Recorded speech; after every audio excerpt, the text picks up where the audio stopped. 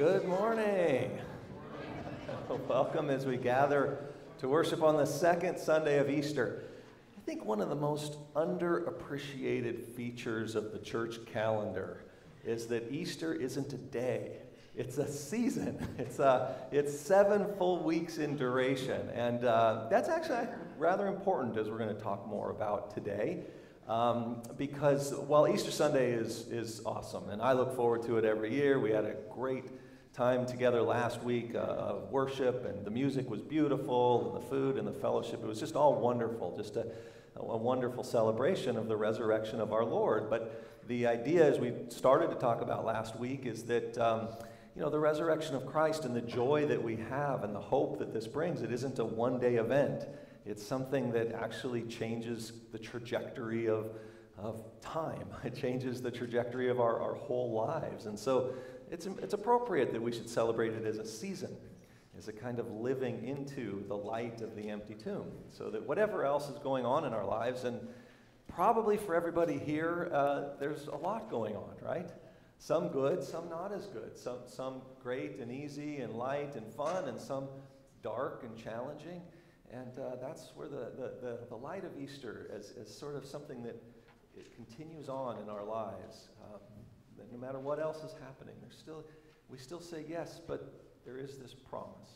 Yet there is hope, and that's why we celebrate Easter as a season, as a whole new time happening within all the rest of the stuff that's happening in this fallen time that we're all a part of. Anyway, so welcome as we gather on this second Sunday of Easter. We'll talk more about all that stuff as we get to our message later.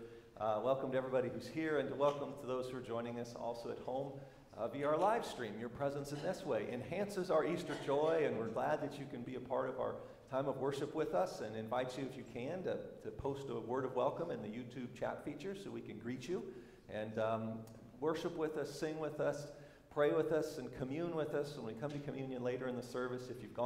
If you've experienced the gift of new life in Christ through baptism, then you're welcome to continue on with us in the nourishment we receive through the sacrament of Holy Communion. So now would be a great time to gather whatever bread and grape juice or wine that you'll use when we come to the sacrament. I'll wish us all then a blessed worship celebration on this second Sunday of Easter, and invite us to prepare our hearts and minds to worship as we hear our prelude.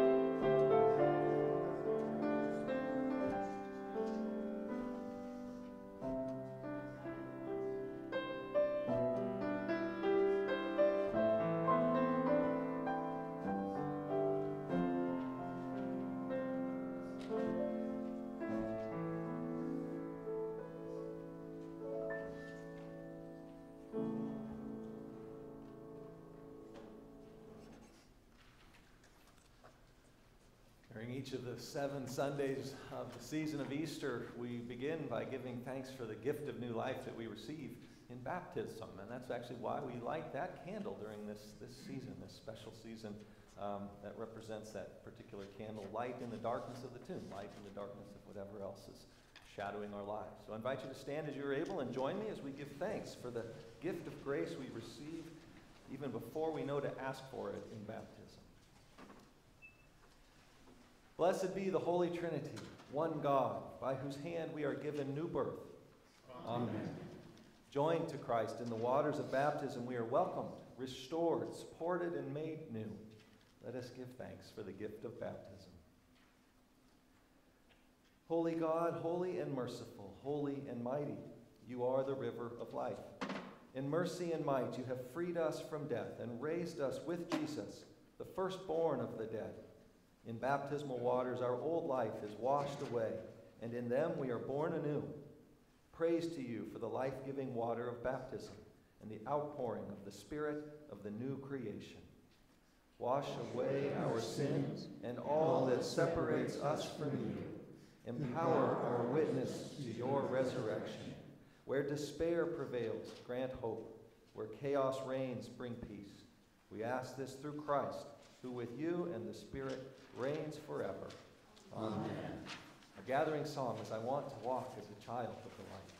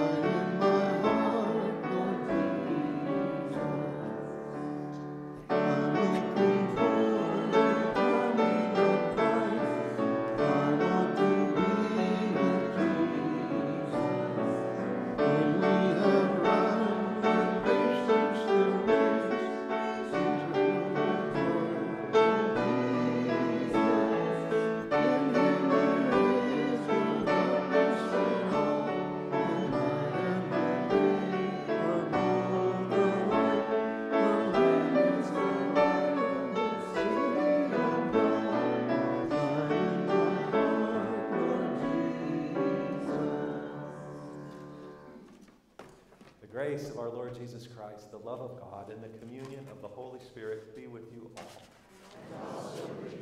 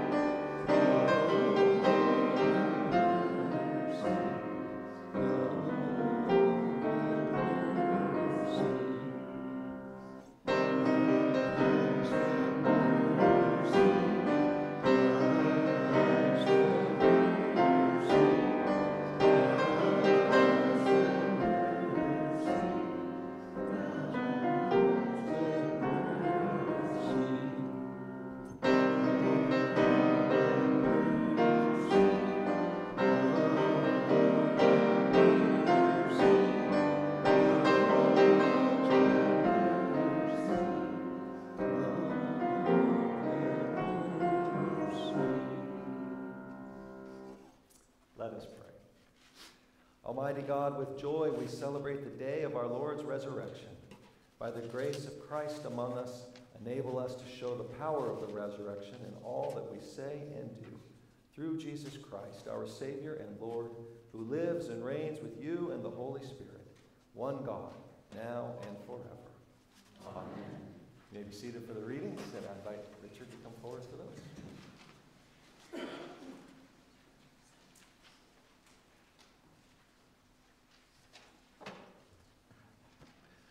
The first reading this morning is Acts 4:32 through 35. Now the whole group of those who believed were of one heart and soul, and no one claimed private ownership of any possessions, but everything they owned was held in common. With great power the apostles gave their testimony to the resurrection of the Lord Jesus. The great grace was upon them all. There was not a needy person among them, for as many as owned land or houses sold them and brought the proceeds that was sold. They laid it at the apostles' feet. It was divided to each as they had need. The word of the Lord. Thanks be to God. Our second reading is from 1 John 1, 1 to 2:2. We declare to you what was from the beginning, what we have heard, what we have seen with our eyes, what we have looked at and touched with our hands concerning the word of life. This life was revealed, and we have seen it and testified to it, and declared to you the eternal life that was the Father and was revealed to us. We declare to you what we have seen and heard, so that you also may have fellowship with us. And truly our fellowship is with the Father and with his Son, Jesus Christ. We are writing these things so that our joy may be complete. This is the message we have heard from him and proclaimed to you, that God is light, and in him there is no darkness at all. If we say that we have fellowship with him while we are walking in darkness, we lie and do not do what is true. But if we walk in the light as he himself is in the light, we have fellowship with one another, and the blood of Jesus, his Son, cleanses us from all our sins. If we say that we have no sin, we deceive ourselves, and the truth is not in us. If we confess our sins, he who is faithful and just will forgive us our sins and cleanse us from all unrighteousness. If we say that we have not sinned, we make him a liar, and his word is not in us. My little children, I am writing these things to you so that you may not sin. But if anyone does sin, we have an advocate with our Father, Jesus Christ, the righteous. And he is the atoning sacrifice for our sins, and not only for ours, but also for the sins of the whole world. The word of the Lord. Thanks be to God. I invite you to stand again as you're able for our gospel acclamation.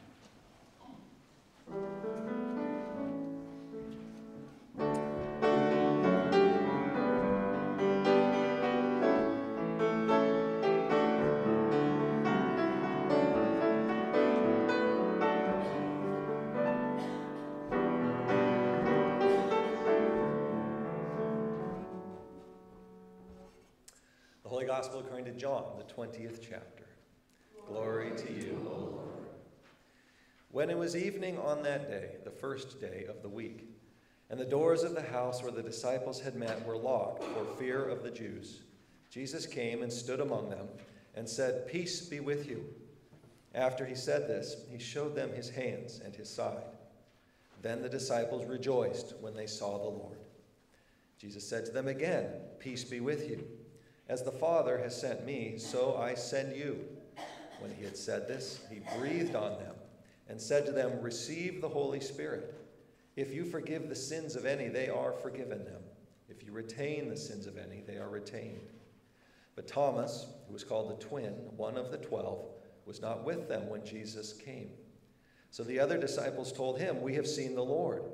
But he said to them, "Unless I see the mark of the nails in his hands, and put my finger in the mark of the nails and my hand in his side, I will not believe." A week later, his disciples were again in the house, and Thomas was with them. Although the doors were shut, Jesus came and stood among them and said, "Peace be with you." Then he said to Thomas, "Put your finger here and see my hands. Reach out your hand and put it in my side. Do not doubt, but believe." Thomas answered him, "My Lord and my God." Jesus said to him, "Have you believed because you have seen me? Blessed are those who have not seen and yet have come to believe." Now Jesus did many other signs in the presence of his disciples, which are not written in this book. But these are written so that you may come to believe that Jesus is the Messiah, the Son of God, and that through believing you may have life in his name. The Gospel of the Lord. Praise to you, O Christ. You may be seated. I invite Rebecca and the children to come forward for a brief message.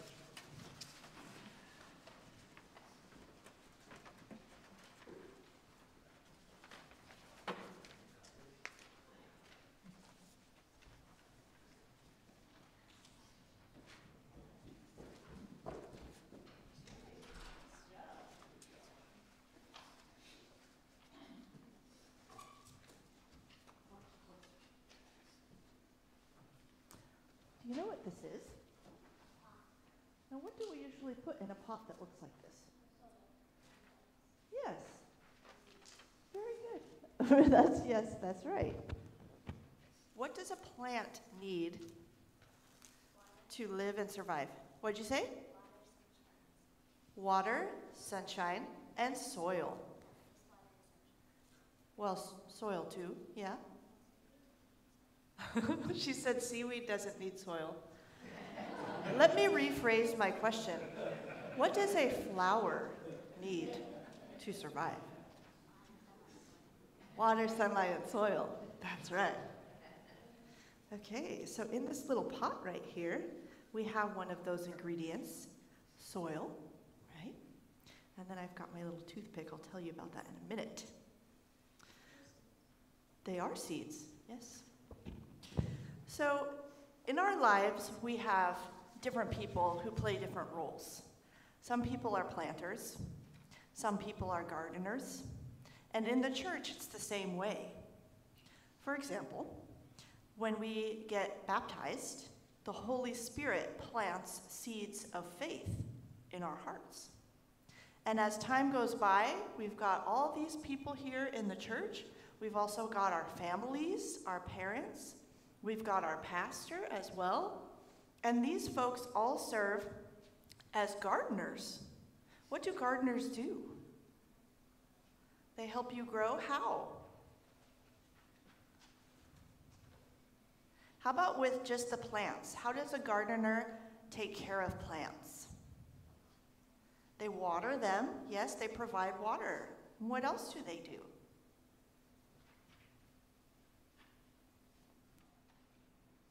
They make sure that you're in a good spot where there's some sunlight? Yeah. So we're going to go ahead and we're going to be a planter. And as the weeks go by, you're going to get your own kit so that you can also be a gardener. Okay? All right. So it says in the instructions that the first thing you want to do is rough up the first inch of soil. So will you use this fork and just kind of like comb it a little bit? Very good. Yep, it's brand new. Soon it will be wet once it gets watered. Okay, you did a good job. That's enough. Yep. Sadie, will you help us out? Will you pour this bag of seeds onto the top of the planter? The whole thing. Just so we can make sure that we get lots of flowers. Thank you so much. Okay, and the next it says for the instructions to poke the white ones. Do you see the white ones? Those are some flower seeds. To poke them 1/4 inch below the dirt. Good. Okay. I think that's mostly it for that one. I made sure that there's more seeds in all of your packs, but this is what was left, so I have 2. So back to what I was saying before. The different people in our lives and here at the church, they play different roles. For example, the Holy Spirit is the planter of the seeds of faith at baptism. And our family, our friends at church, our pastor, etc., they serve as gardeners for us. But more importantly, we have God. God is a master gardener, right? He knows all about what is needed for each individual plant. And I'm sure by now that you know I'm saying that the plants are us, right? So, where do we get sun? Where do we get sunlight from God?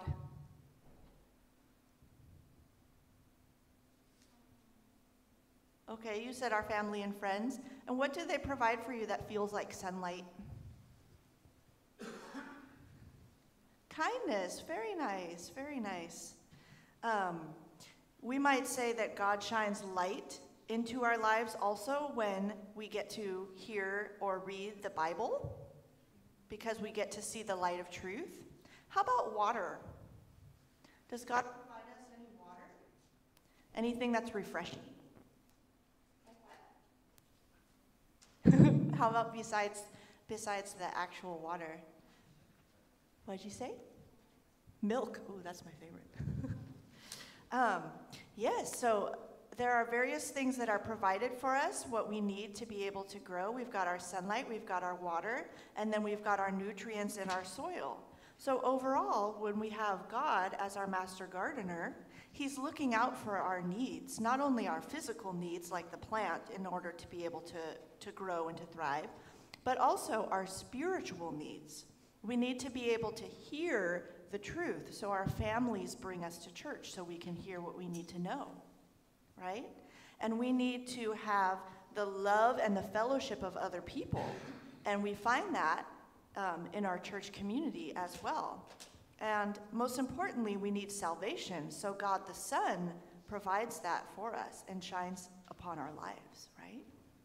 The next part of the instructions, which you already did just instinctually, was to tamp down the soil with the stuff that was sitting on top. And I saw you do that, and you already knew how to be a gardener. And that was so good. Okay, then, right now I'm leaving the plastic wrap under this because this is a pot that has holes, and I don't want dirt to get on the floor. But when you're doing it in your kit at home, you'll use the plastic wrap just over the top and not the bottom. And what you'll do is you'll use that toothpick. What do you think that would be for? That's a good guess.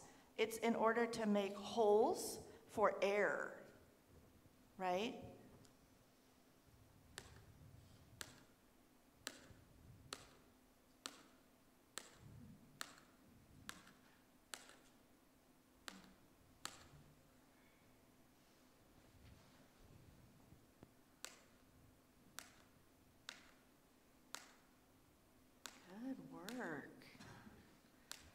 Very good, very good. Thanks for sharing too. All right, very nice. And so what we'll end up doing in your kids at home is after you've done all the steps that you did, you will get this all nice and wet and moist, right? And then you will put the plastic wrap just over the top like you just demonstrated and poke the holes. And then you'll keep this in a place that's indirect sunlight, because these are particular plants that prefer shade. These specific flowers prefer shade. Indirect, sorry, that sounds like in direct sunlight. It's actually indirect, sorry about that. Not direct sunlight. It is one word, that's right. Yes, sometimes I don't think about those things. Yes, so it's a shade plant, but it still needs some sun to live and grow, okay? for 10 days, you'll keep the plastic on, and you'll start to see the little seedlings come up. But at that point, you'll want to take the plastic off so that it can continue growing past this little half-inch that we've given it, right? And then keep the little pot moist every day until you're ready to plant it into a bigger pot, or you want to plant it in the ground, okay? All right. She asked what type of flower this is. These are called impatiens.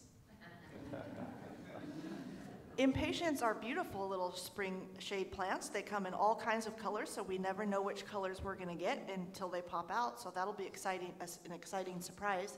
Do you ever feel impatient in your faith life? Yeah? Can you relate to that feeling a little bit?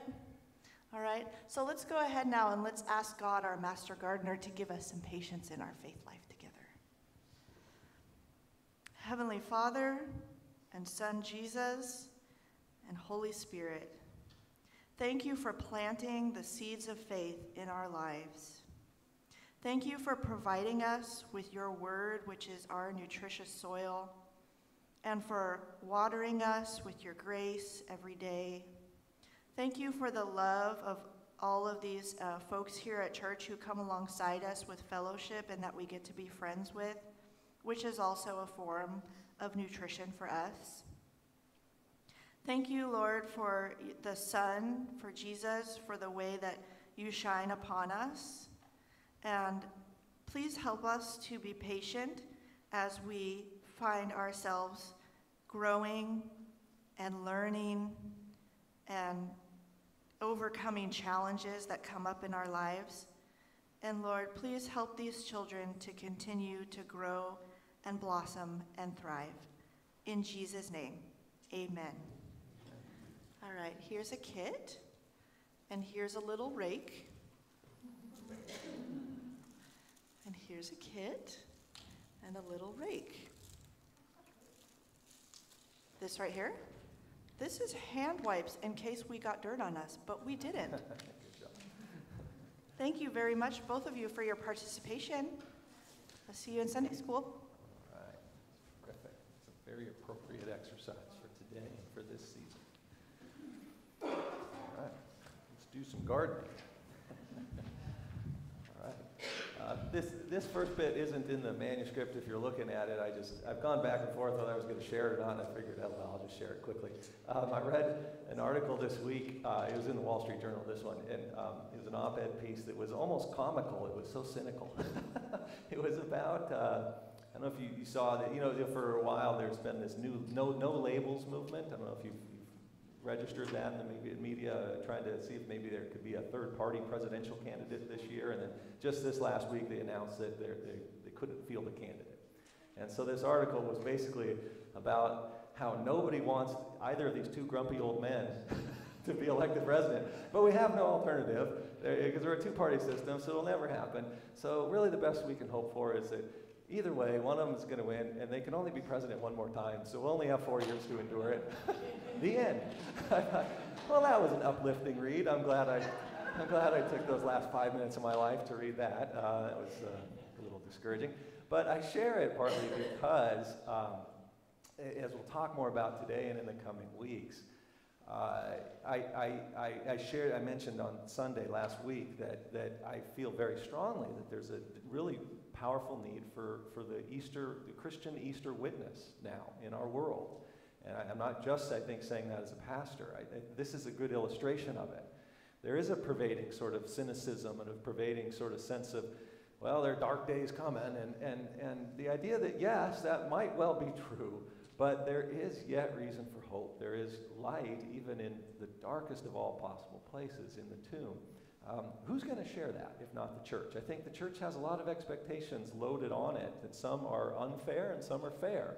But I do think a lot of folks assume that the church will just sort of do what it always does. It'll seek political power from one side or the other. But wouldn't it be a very powerful witness for the church today in a world where op-eds are getting published saying, oh gosh, this is a horrible thing we got coming for the next 4 years anyway, to say that no, there's still good reason to have hope in this world. Maybe who wins the election isn't the most significant thing. although we can certainly, and do for good reasons, back a particular candidate. But God can make good and light out of every situation. What a witness that would be. Anyway, keep all that in mind as we'll go through what you'll see in the manuscript if you have it. This all is, again, background to something I mentioned last week, which is that the resurrection of Jesus isn't just an event within history. It is. But more than that, it's an event that makes history. The resurrection brings a new trajectory to earthling existence. Death no longer has the final say. It's no longer the last point on our horizon. A time beyond this fallen one shines in the light of the empty tomb, beyond these days that are too short, too taxing, too full of wrongs that we've committed and wrongs that have been done to us, so rich with potential, yet so rife with suffering. Beyond all of these moments, shadowed by the grave, a new day of grace and peace dawns. That's how the gospel writers understood the resurrection. And because they understood it that way, all of them wrote about the resurrection with missionary intent. I shared that also last week. They shared the particulars of this event, not in a detached way, as if they were simply passing along data. Right? They show that the resurrection restructures reality. That there is more to earthling life than birth, death, and whatever we manage to accomplish in between, or something like that. There's another power at work in this world, a very real power within our flesh, within our history, stronger than all the other forces around us, a determination not to just let us slip away into nothingness. A love is directed at us that won't let us go, ever. Resurrection faith is a transformation. To believe in the resurrection of Jesus is not merely to hold certain counterintuitive data points in our head. It's also not to just become passive beneficiaries of immortality, waiting around for our chance at heaven. To have resurrection faith is to become animated, revived, to find those parts of our lives that have been desensitized and numbed by the wrongs that are all around us in this world, wrongs that we ourselves have done, by disappointments, by failures, by the steady drumbeat of bad news, to find our dead impulses and our dampened outlooks to be excited and recharged with vision. The resurrection fills our earthling lives with promise. So the tomb, as we all know, is thick with darkness, stench. It's not airy and full of light until this tomb is open. To find this tomb open and empty is to find that we're subject to an impossible grace. In Jesus of Nazareth, something that shouldn't be true of humankind has become true. Our lives have a farther end point to them than the grave. That's why Jesus' resurrection has to be told with missionary intent. To tell it otherwise, to tell it merely as another event that happened within history, would not do justice to its fuller consequence and its wider significance. The only way to appreciate the truth of the resurrection, the only way to really appreciate the empty tomb, is to see ourselves in it, see ourselves in its light, to share that light then of a new beginning, a new day that is dawning with other people, to announce that God has accomplished a salvation within us, kind of like setting a spring of everlasting life within us. As we heard in our reading, first, how has this worked out? Well, in practical ways, we heard in our reading from 1 John, God has called us off the road of sin and death, off of the sort of default behaviors that we do when our final endpoint on the horizon is death. Oh, well, whatever. Well, we're called off of that road. It's not that we attain perfection, certainly as we all know in this life, but we receive forgiveness so that each and every day we may struggle against sin.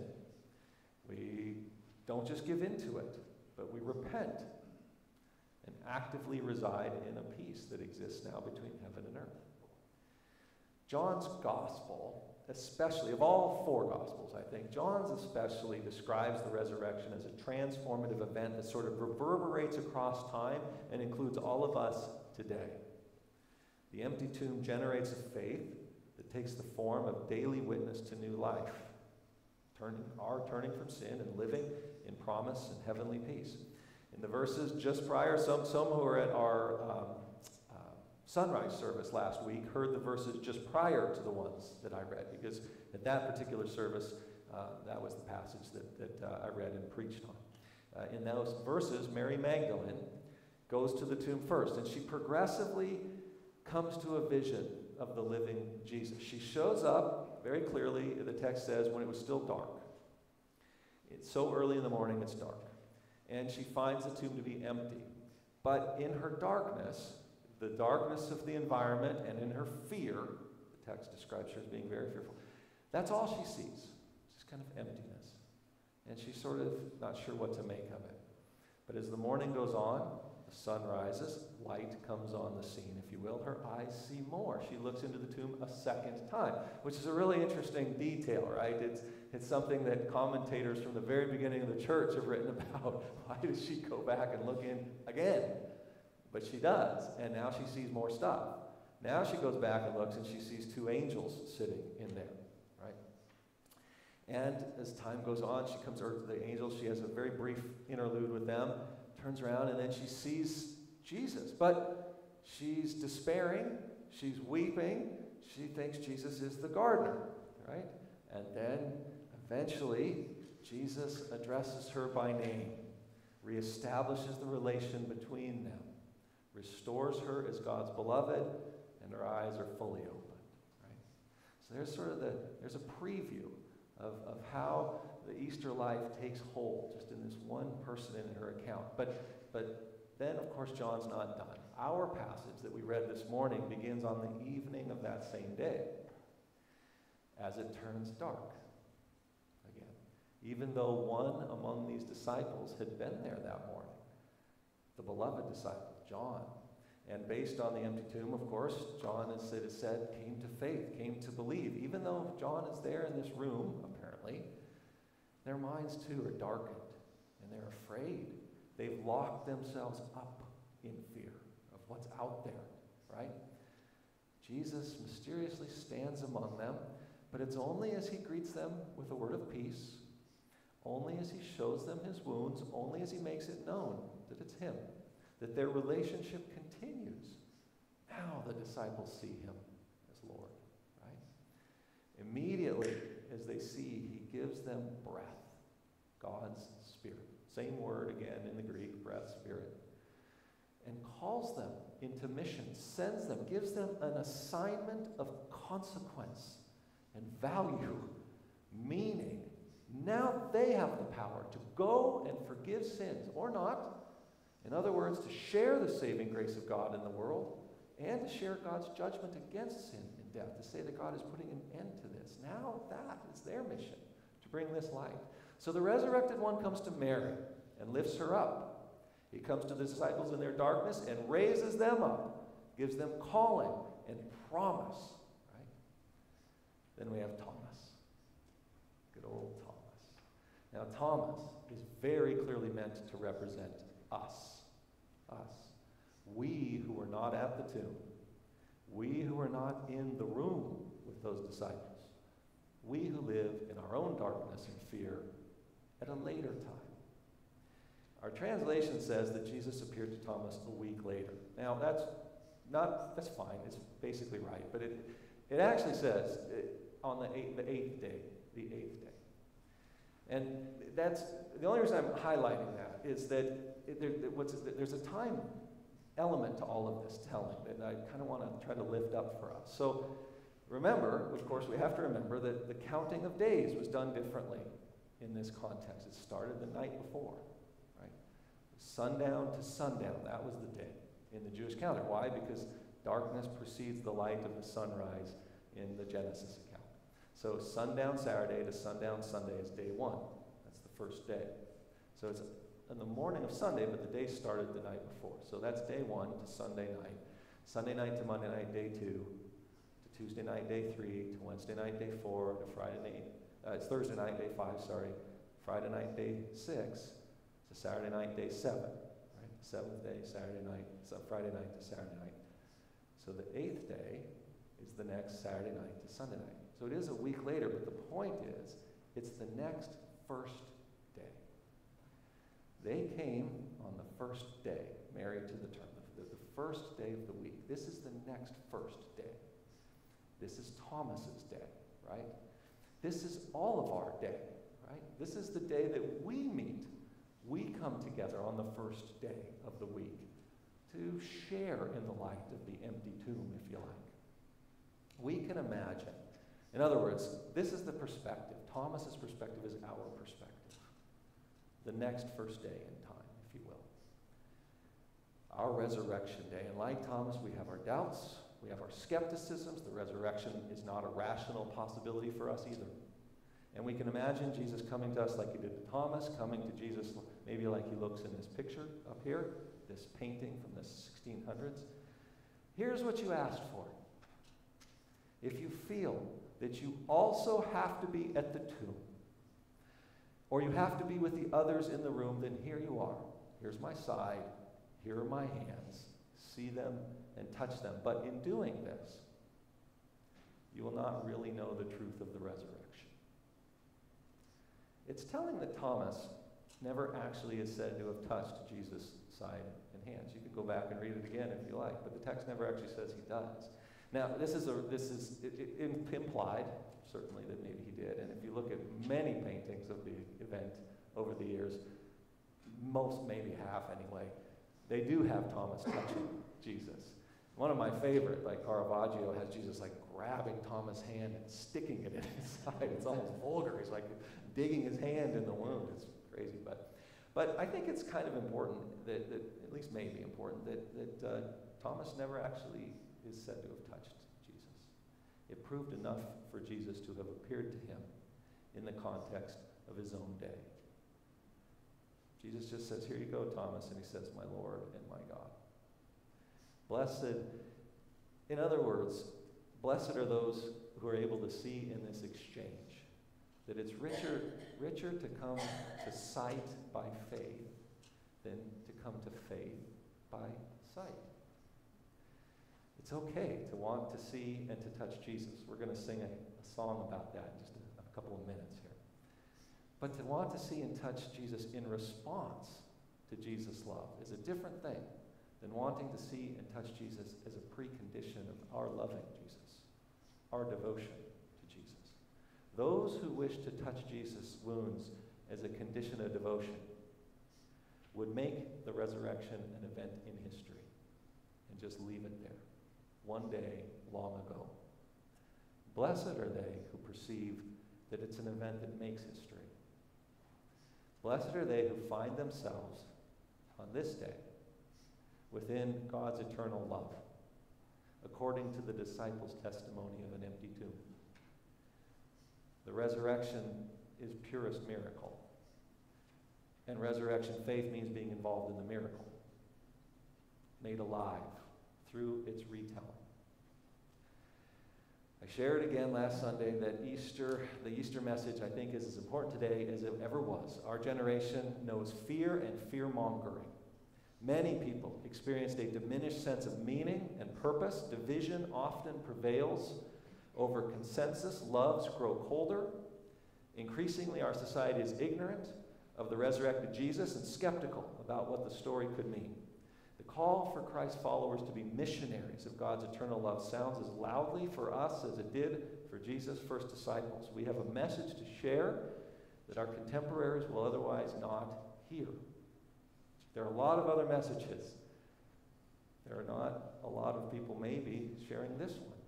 But it's our call to share it.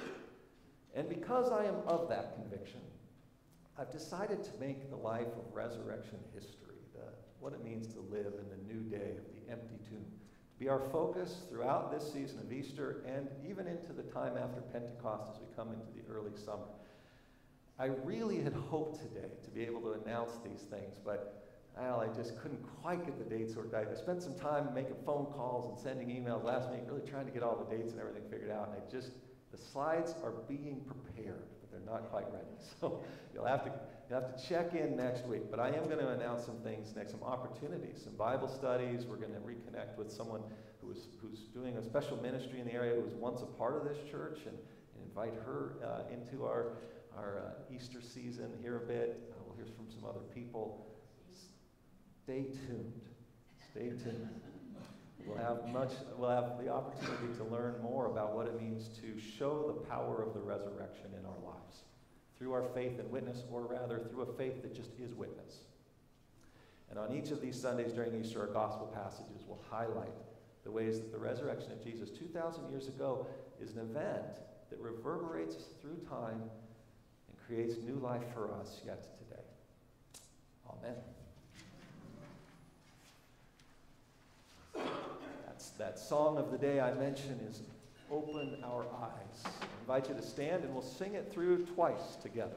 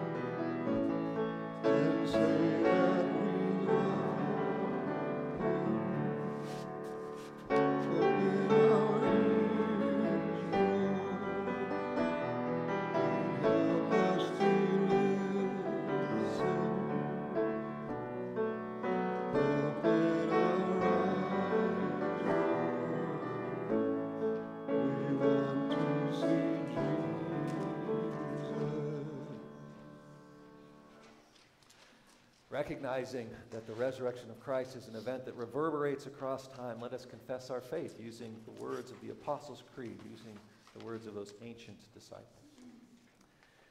I believe in God, the Father Almighty, creator of heaven and earth. I believe in Jesus Christ, God's only Son, our Lord, who was conceived by the Holy Spirit, born of the Virgin Mary, suffered under Pontius Pilate, was crucified, died, and was buried. He descended to the dead. On the third day he rose again. He ascended into heaven. He is seated at the right hand of the Father, and he will come to judge the living and the dead. I believe in the Holy Spirit, the Holy Catholic Church, the communion of saints, the forgiveness of sins, the resurrection of the body, and the life everlasting. Amen. Rejoicing that Jesus is risen and love has triumphed over fear, let us pray for the church, the world, and all those in need of good news.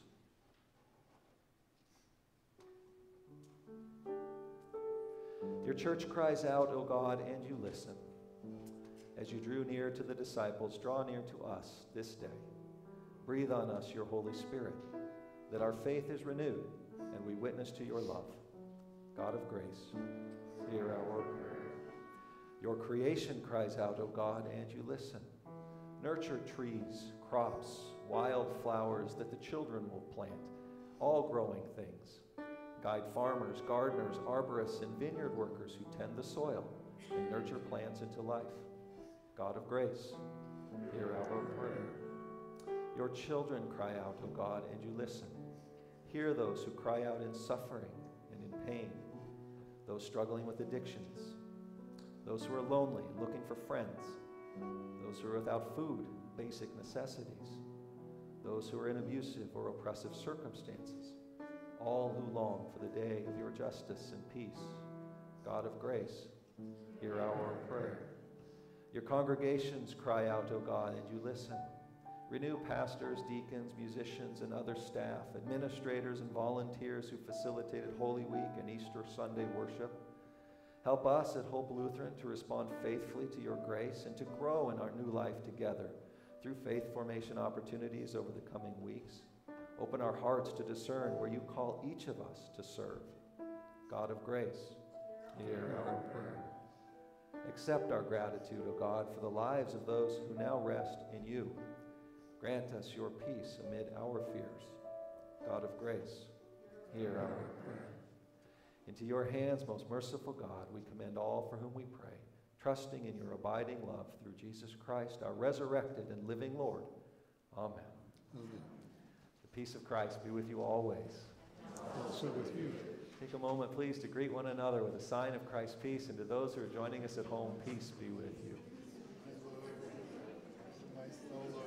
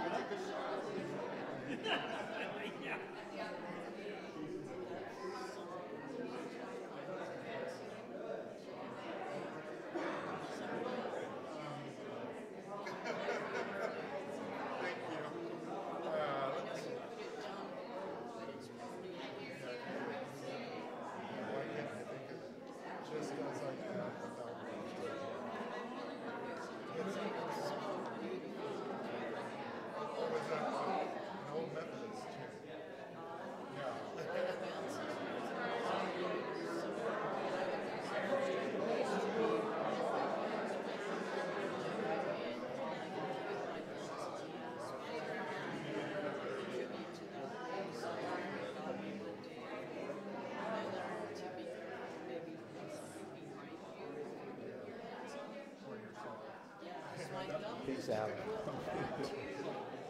All right, our service will continue as we receive the offering. I see you back there, Pat. We'll get you up here.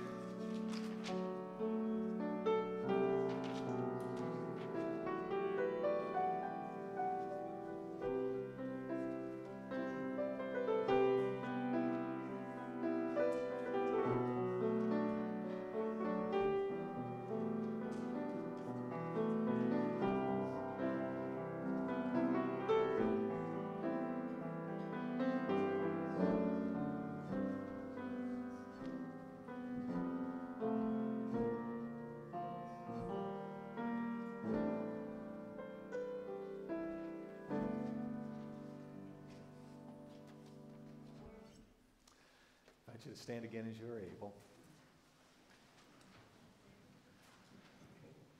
And let us pray. Risen One, you call us to believe and bear fruit. May the gifts that we offer here be signs of your abiding love.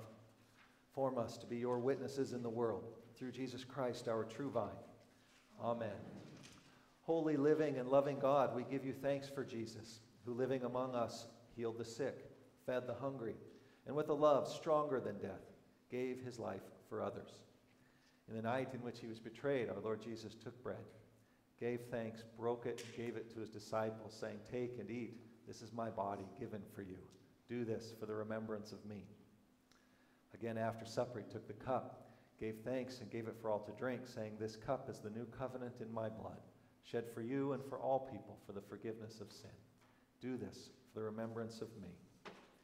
Remembering, therefore, his life-giving death and glorious resurrection, we await your promised life for all this dying world, and pray as Jesus taught us.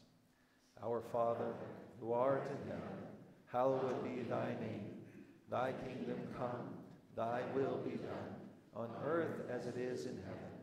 Give us this day our daily bread, and forgive us our trespasses, as we forgive those who trespass against us.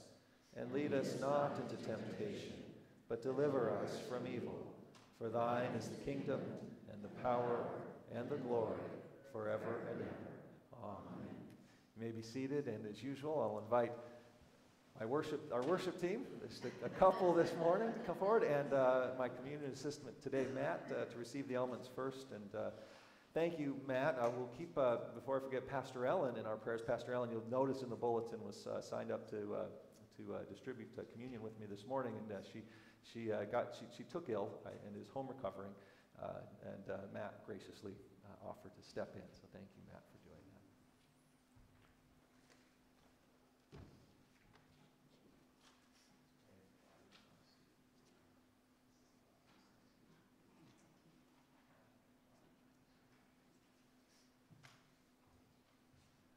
For those who are at home, this is the body of Christ given for you.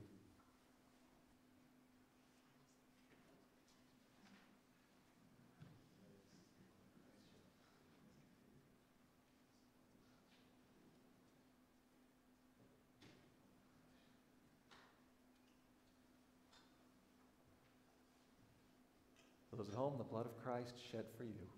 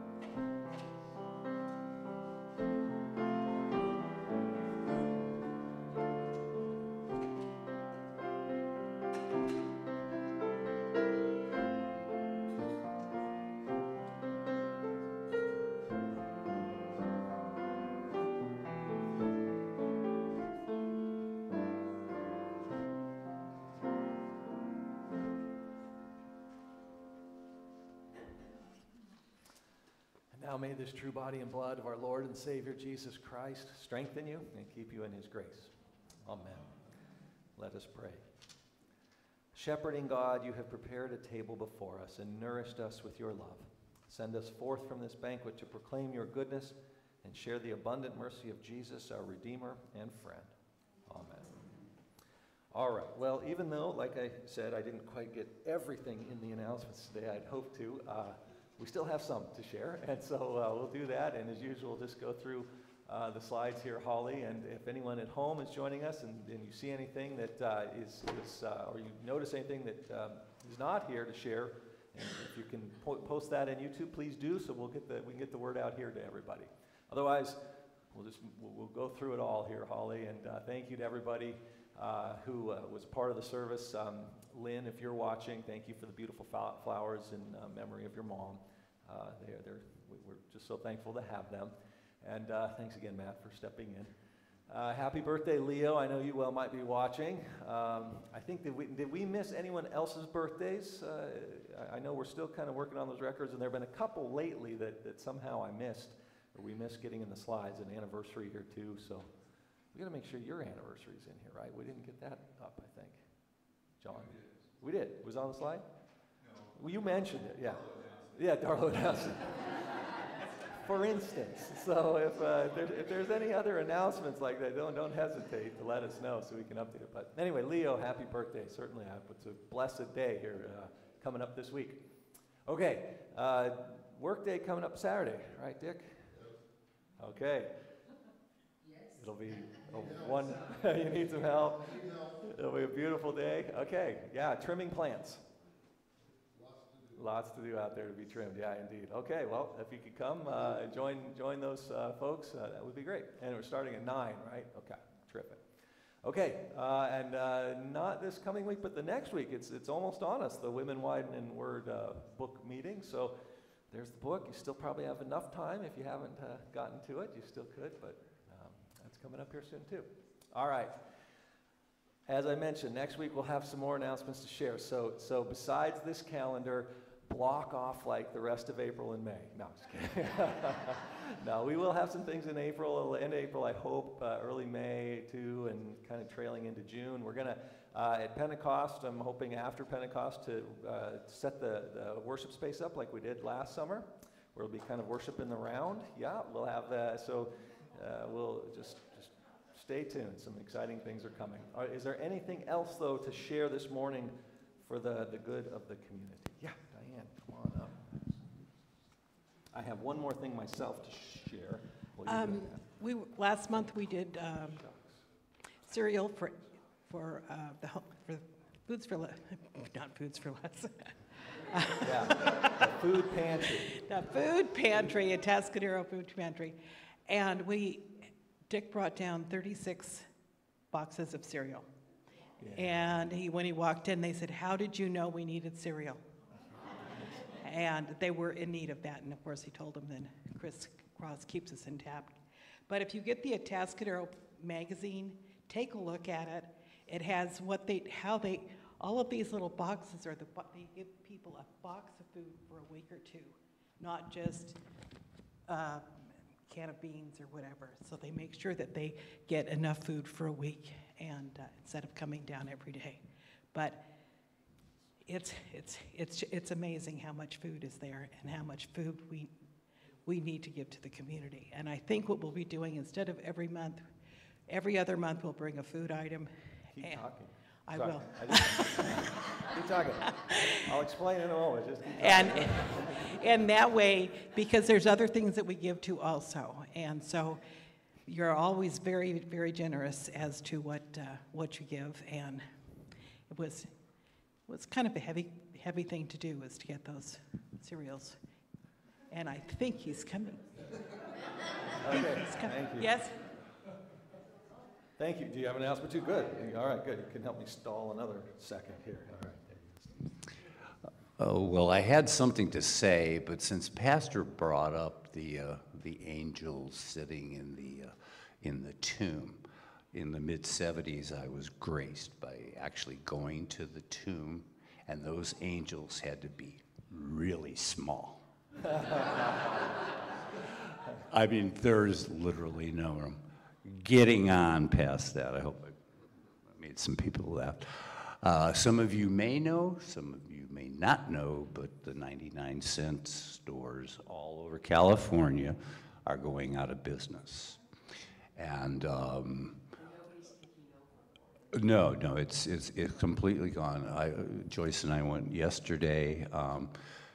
It's just starting, so they're saying 30% off, but within the next couple of weeks, highly recommend that people, some of you probably live paycheck to paycheck or are retired and don't have a lot of money. Go. It could help. It could help in many, many ways. So, anyways, you bet. Bye-bye. I hadn't thought about that. That's great.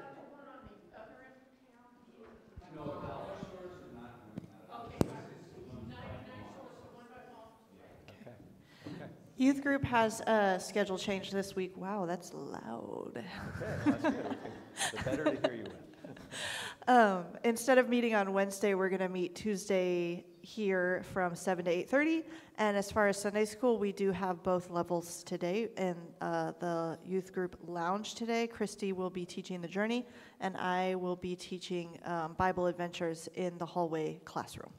Excellent. Okay? Great. And we will have confirmation too. So full day of faith formation. Okay. Sorry to run out on you there for a moment. But I, like a good pastor, left my cell phone in the office today, and I remembered that I had an email, very quick one, to read to you from Emily Thompson. She's arrived, so I'm just going to read this to you. Hello, Hope and Pastor. I just wanted to send an update email and say hello. It is currently Sunday, April 7th at 3:30 p.m., and today is the first day we are starting our discipleship training orientation. I arrived here in Perth on Friday morning, and have been having so much fun with my small group. There are 10 of us in the school with one staff member and one leader helping us along the way. I don't know yet where we will go for our outreach, but when I find out, I'll let you know. Perth is a beautiful city. It reminds me of home, actually, very California. I'm very comfortable here, love the people I'm with, and I'm very excited to get started in learning the Word of God. If you have any questions, I would love to answer any, especially as I get started this week. Please let everyone know I love them, and God bless Emily. So thank you, Emily, if you happen to watch, for sending that update. And I know how much she appreciates the support she's gotten. So I know some continue to support her financially. And as I mentioned, at least for the next couple of months, we'll continue to receive donations on her behalf and send them along to her. After that, when she does finish her training and transitions to that outreach portion, she'll come under the formal care of YWAM. And at that point, we'll give new directions about how to support if you wish to do that. Are there any other announcements to share with the good of the community this morning? For the good of the community. All right, seeing none, I invite you to stand and receive the blessing.